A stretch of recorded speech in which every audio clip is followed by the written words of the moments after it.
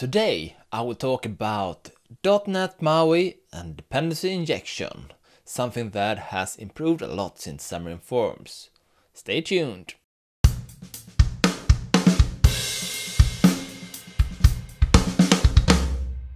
Hi and welcome to a new video about .NET MAUI. I'm working with a series of videos with .NET MAUI, so if you missed my other videos, you can go to my playlist with the name .NET MAUI and watch all of them. And please subscribe to my channel if you like what I'm doing. There will be more videos. I try to put at least one video out every week. Today we will talk about dependency injection. If you have done Xamarin Forms development, you know that there was not that good support of that in there. You had the dependency service, but I would say I never really used it.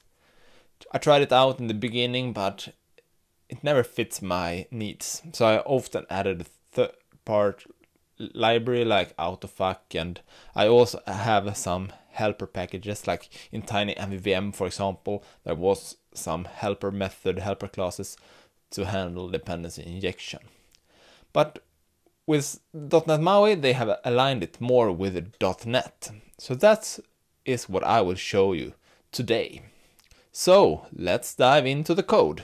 So here we have a .NET MAUI project. It's just created from the .NET MAUI template. I've created a view model and a service class, but they are more or less empty right now.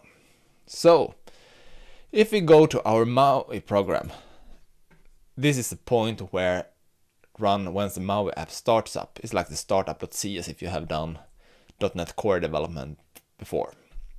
And here we have our MAUI app builder, and that is the one that we can use for register our classes and services into the dependency injection container. So if we go here, we can type builder.services, and here you can see we have iService collection. And here we can add our views, view models, services, repositories, whatever we want. So let's do that. Let's add the views and the view models that we already have here first. So we can add a singleton if we want it to be created just once, or we can add them as transient if we want to have them added every time. So let's add transient of our main view model. Just like this, and we can add the view as well as transient main page. That's the default one that are created with the template. We can use that. So now we can go here and we can add the view model as a constructor injection in the page. And that is supported when you work with shell. That was not the case when you work with Xamarin Forms. That's new with .NET MAUI. So if we want to have a view model to our page, we can do that just by adding main view model, and then we can set binding context to it. Just like this. Before we run this, we can just take a short look at the shell file here. It's just one page added, the main page. This is what comes with the default templates, but that is enough for trying this out. So we can set a breakpoint here in the constructor of the main page to see that we get a view model. And then we can try to run it. So now we can see that we hit the breakpoint here, and main view model is injected here. And we have an instance of dependency injection demo, that is my project, and the .main model. And now we can set binding context. So that's fine, here we have it. So now if we also want to inject, like say, the data service into the view model, we can go here and add that to the view model. iData service, because that class has an interface. Then we can assign the field just like that. That is enough. Put a breakpoint here.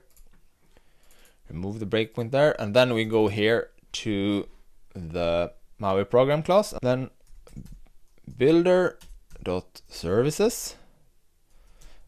Add, you can say, singleton this time, and then we say the data interface should be resolved to the data service class, just like this. Now we can run this and see if we can get an instance of the data service into the view model. So let's press run. Yes, here we have a data service. If we go to the data service, we can see here that I also have another construction that takes a name into it. In this case, we cannot use that constructor when we registered it as we did. But if we want to have this as a singleton and want to have a specific instance of it, we can also do that. So if you go to MAUI program and instead remove this and set it like that, we can just pass a new data service into it here, like Daniel. And this will be the same when you run it after you have configured the container, but you are able to do some more customization of what you register. So we can go here and put a breakpoint again. Yes, it's still there, so let's run it. And now you can see that we have a data service, and if we look here, we can see that name is Daniel. So that makes it possible to also use classes that don't have an empty constructor. So this is how you can use dependency injection in .NET MAUI. It's really simple. And that's the reason why this was a short video. But if you like the video, press the like button, subscribe to my channel, and there will be more videos already next week. See you then. Bye bye.